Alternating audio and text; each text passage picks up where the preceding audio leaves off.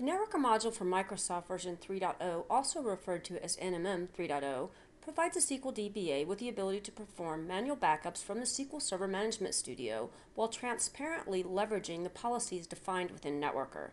This is especially useful for SQL DBAs who prefer using native SQL tools for all of their activities. This includes data protection. I will now step through starting a backup from the SQL Server Management Studio. I have launched the SQL Management Studio, and you will see that there's an EMC NetWorker Backup tab. This was loaded when the Networker module for Microsoft 3.0 was installed on the SQL Server. I will simply select the EMC NetWorker Backup tab in order to start my manual backup. Within the EMC NetWorker Backup page, there are two views. The first view is General. This is used to define the properties that I want to use during my manual backup. I will step through the options now. You will start by choosing the Networker server. This is the same server that was used during the NMM installation. You can select a different Networker server from the list should there be one available. You can use the update to refresh the list of available Networker servers.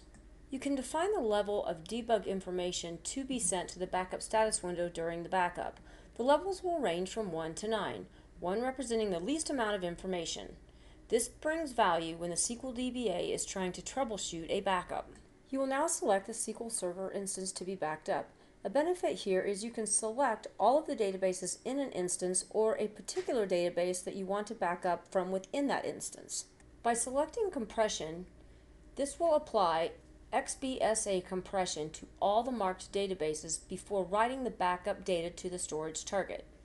A checksum is used to detect a partial backup or restore state. The SQL Server verifies the checksum by calculating a local result and comparing it with a stored value. If the values do not match, you can choose to continue the backup or restore operation. Select the Continue on Checksum Error option is used to backup and restore if errors are detected. The encryption option will use AES encryption. Data is encrypted with the default or current passphase provided by the Networker server. If the Networker server has a different passphase during the recovery time, you must specify the passphase used at the time of the backup. The Networker Administration Guide provides more information on the AES encryption. The NMM software supports the use of multiple stripes for the backup and restore of SQL Server data. Stripes are one or more data streams that may be extracted in parallel from a database and written in parallel to multiple media devices.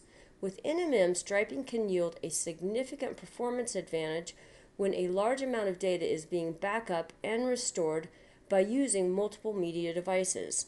By selecting the Create Striped Backup box, the SQL striping feature will be enabled.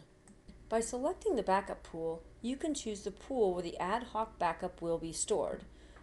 The pools in the menu are configured within the Networker Management Console.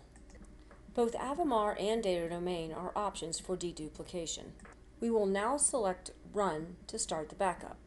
The second view is a monitor. You will use this view to check the details or the status of the backup. This view is very similar to what you will see in the monitor view that is displayed within the NMM GUI. A pop-up box will appear when the backup is completed.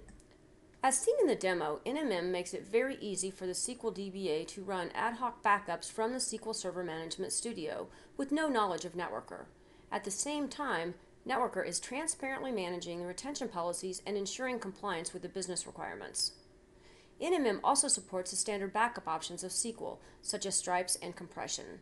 The SQL DBA is now empowered to protect the databases using native tools while adhering to the corporate policies defined within the Networker Management Console.